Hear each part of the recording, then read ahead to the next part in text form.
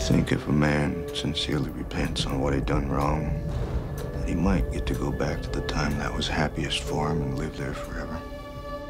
Would that be what heaven's like? I just about believe that very thing.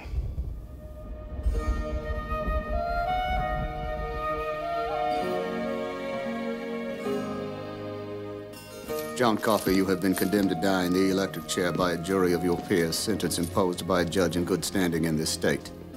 Questions? Do you leave the light on after bedtime? I know violent men. I deal with them day in and day out. There doesn't seem to be any real violence in him. Until he kills a couple of little girls. John Coffey is a murderer. I don't think he did it at all. Take my hand, both. You see for yourself. You're talking about a miracle? I do not see God putting a gift like that in the hands of a man who would kill a child. I dreamed of you. We found each other in the dark. Like he dropped out of the sky.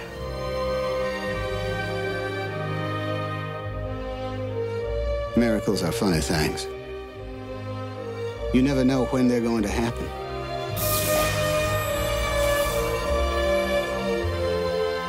And when they happen in a place like this, that's the most unbelievable miracle of all.